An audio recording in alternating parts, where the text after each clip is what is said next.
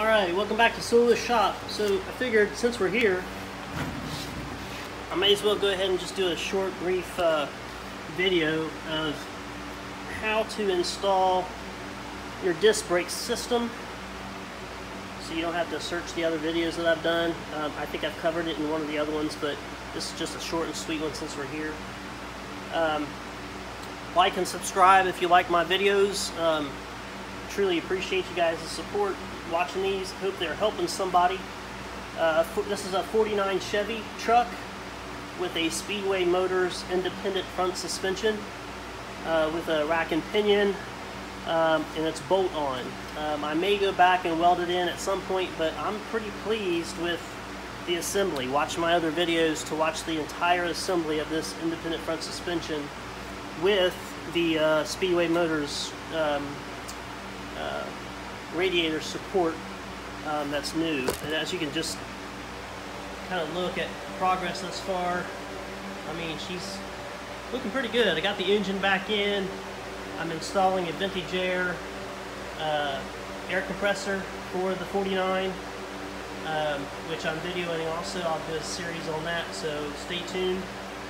But let's just do this real quick. Shouldn't take a couple minutes. So what we did was we ended up, if you can see down below, I had a 2-inch drop spindle. I installed those originally, put the fenders on, put my rims on and my tires, lowered it down to the ground, and it looked great. If you want that look, it looked great. It was the front of the frame measured 6 inches to the floor. I live down a dirt road. I want this to be a daily driver, and I haven't lowered the rear end. I might one day, but I haven't. So she really looked like a hot rod look.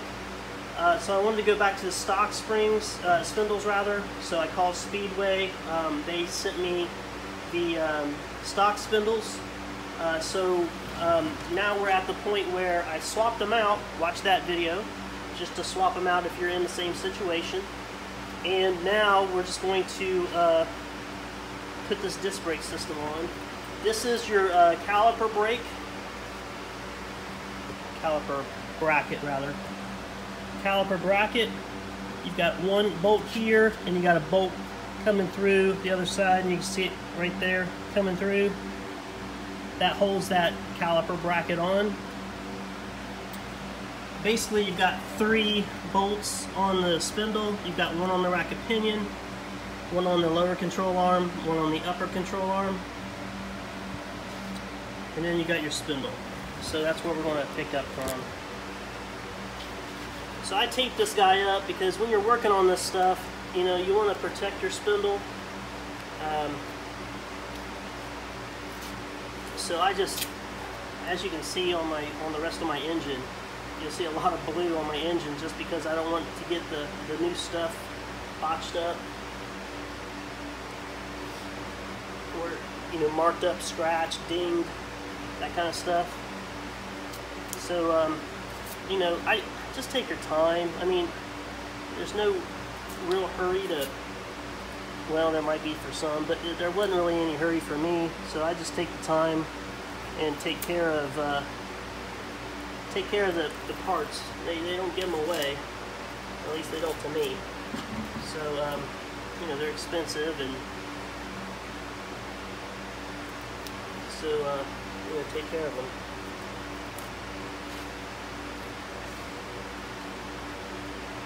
I guess this could be the challenge of when you do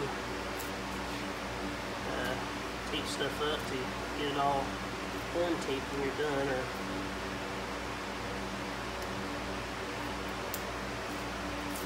you would think that, you know, you would hit a point where you could just unravel it. I think we're getting there.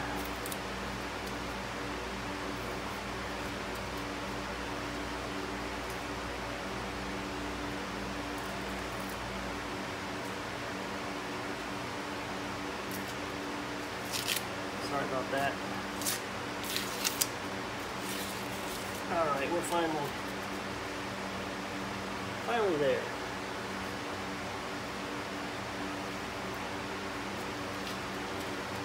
Alright, I think I got it all. Alright, go ahead and take your cap off. That's where your threads are going to be for your castle nut. And it's keyed, so just make note of that. Alright, so I'm using Valvoline multi-vehicle high temperature red grease. There's other kinds out there. That's what I use.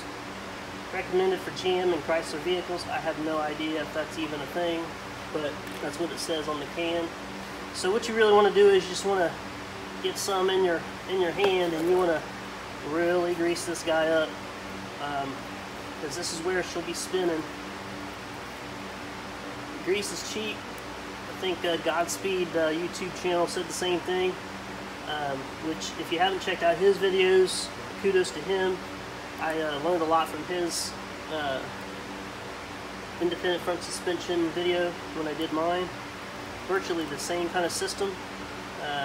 He just did it on I think it was a 53 or 55 Chevy, I think it was a Bel Air. But anyway, just be very generous with the grease. Again, it's not going to hurt anything. Take your caliper. Now, I've already pressed the bearings in. You can do this without a press, and I did. Watch my other videos. Also, watch Godspeed's video too on YouTube. Go ahead and put some more grease down in there. It doesn't hurt anything. There's two races. There's one in the back, which you'll see right there, and there's one on the front. This one is held on by a retaining ring, which you got to kind of tap in. I can't stress this enough to put, just put the grease on there. Get it in there and get it, to where you can turn it and everything. It's going to make it so much easier to install. When you get it to where you think it's good, I kind of like to just level it off.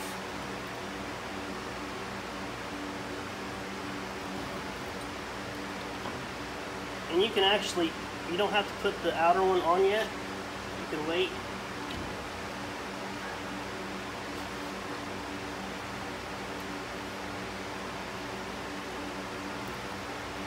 I'm going to have to clean all this up. Anyway, there she goes. So now it's on. And of course I want to have grease everywhere, but that'll all clean up. Alright, put your outer bearing in there.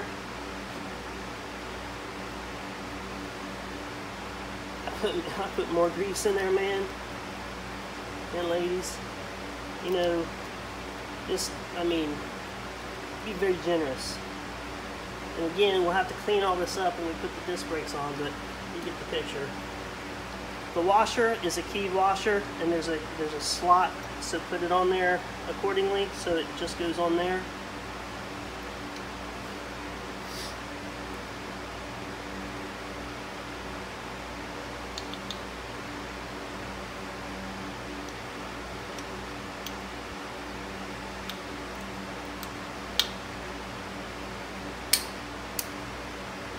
That.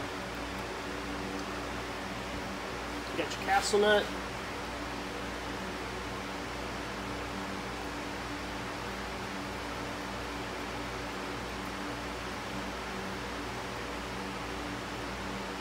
And then just torque it down to specs. Yeah, so now I got grease all over me. So what I'm going to do is I'm going to take my gloves off, clean hands, go get a rag,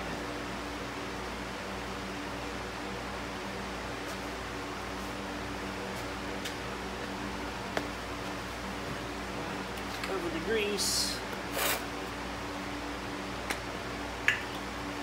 clean it all up.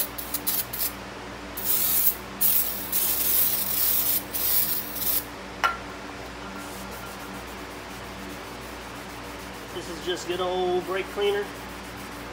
And I'm going to do this probably, I don't know, 100 more times.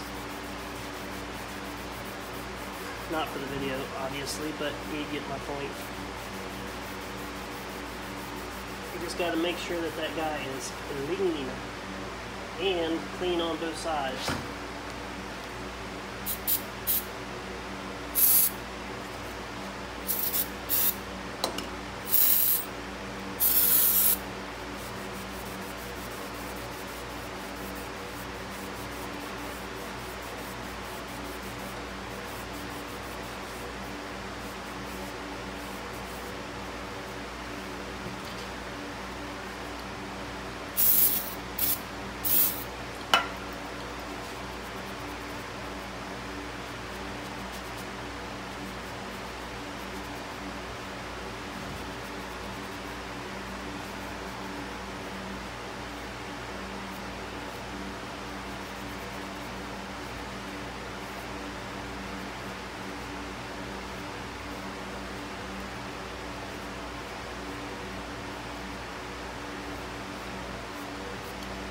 Alright, like so.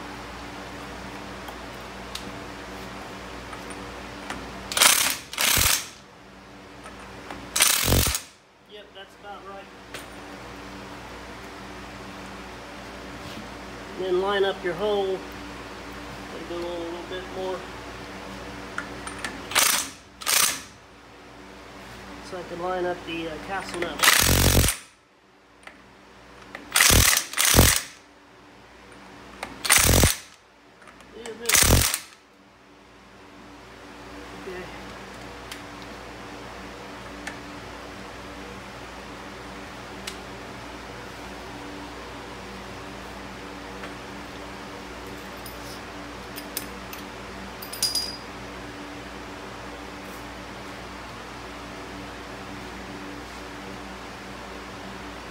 There she goes.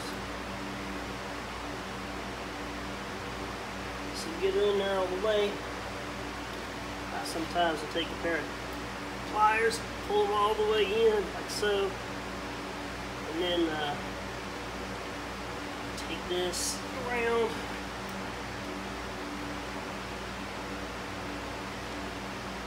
Like so. Make sure.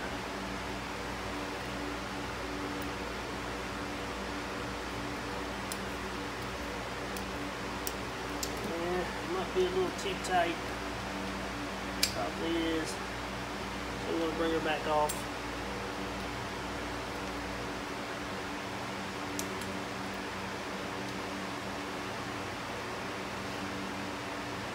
I mean, she's got to be tight, but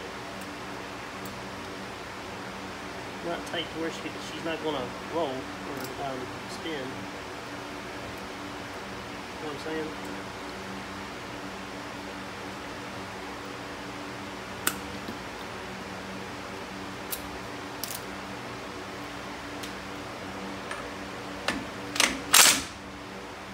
You can see, this is really the only thing that I'm using an impact wrench on.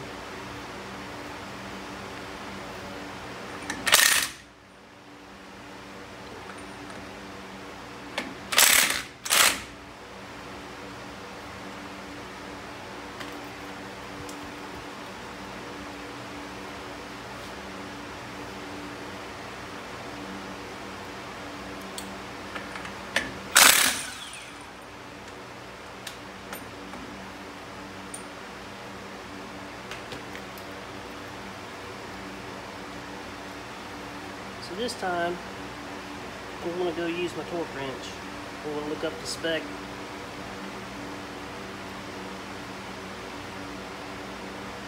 And use the torque wrench. Alright, so I looked up the torque specs. Basically what you're supposed to do is, you know, a good rule of thumb, you can always look up the torque specs, but this is what I do. I learned from Godspeed Garage, another YouTube channel. Finger tight. Can she spin? Absolutely. That's a good thing. So then we want to go to 250. Of course.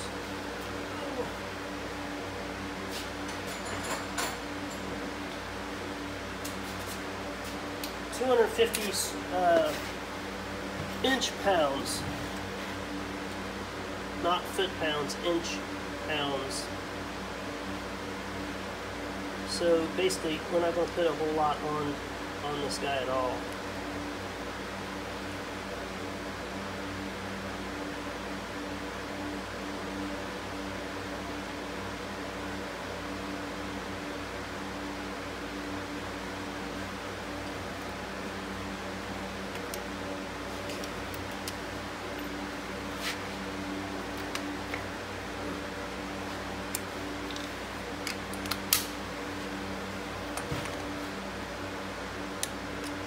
There you go.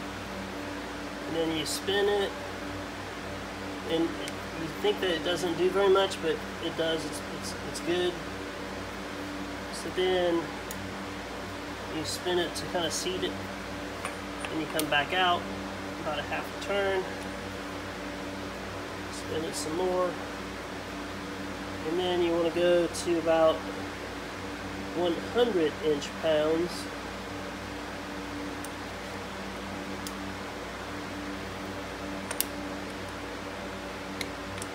There.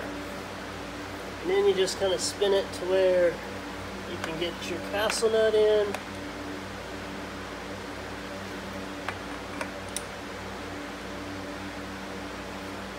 Right there.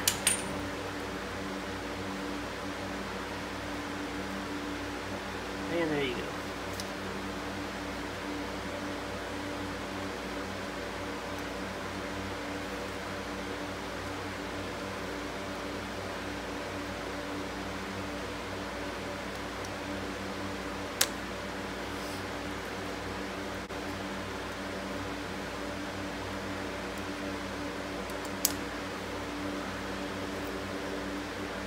Okay, and then put your cap back on it.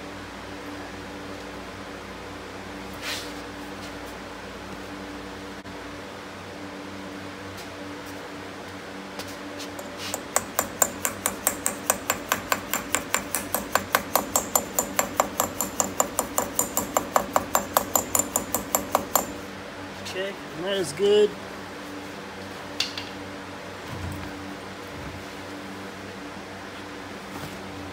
Alright, back to our brake calipers.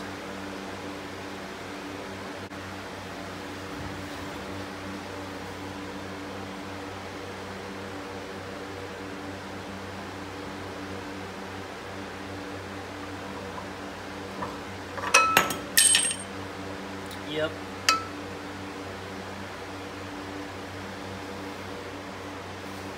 It happens.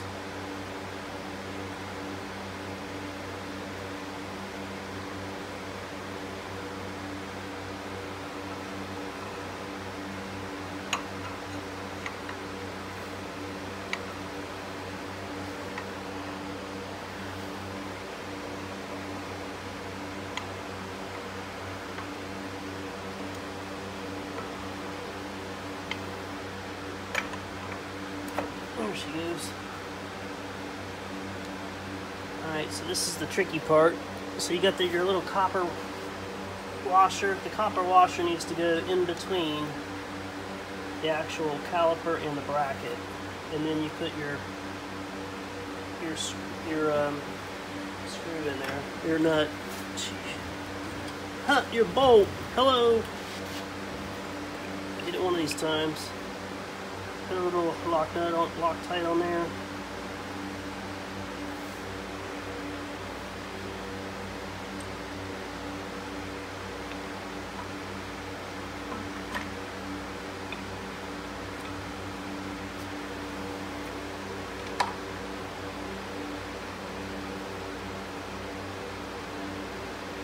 Yeah, just get it started.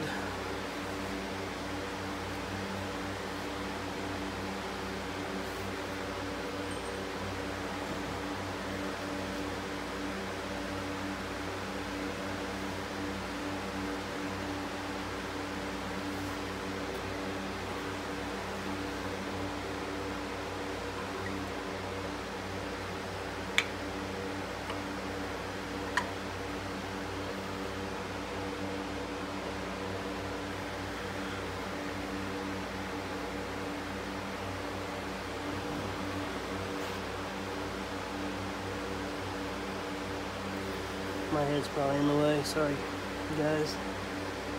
Girls.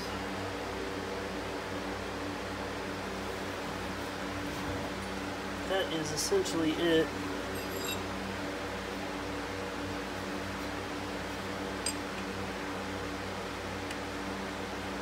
You would just tighten them up. Then you would put your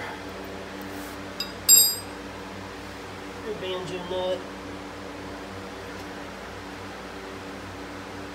with your washers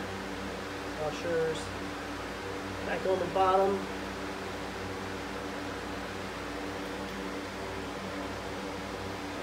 Make sure not to cross thread them or anything. And I'm just now looking down at the ground and I see that copper washer for the that bottom bolt that I forgot. So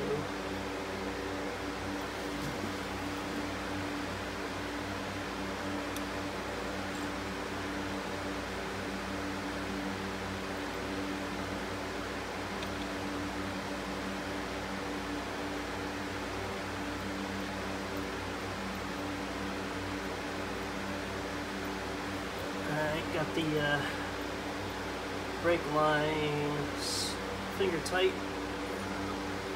Bring this one back out. It's the bottom caliper bolt. Bring it all the way out. Put your copper washer in between.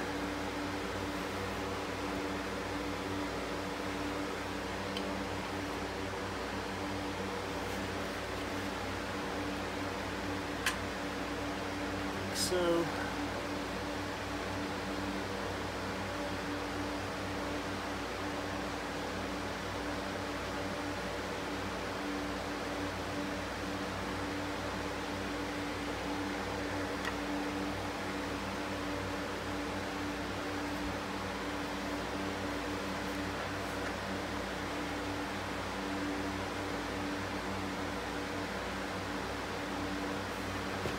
and that is basically it.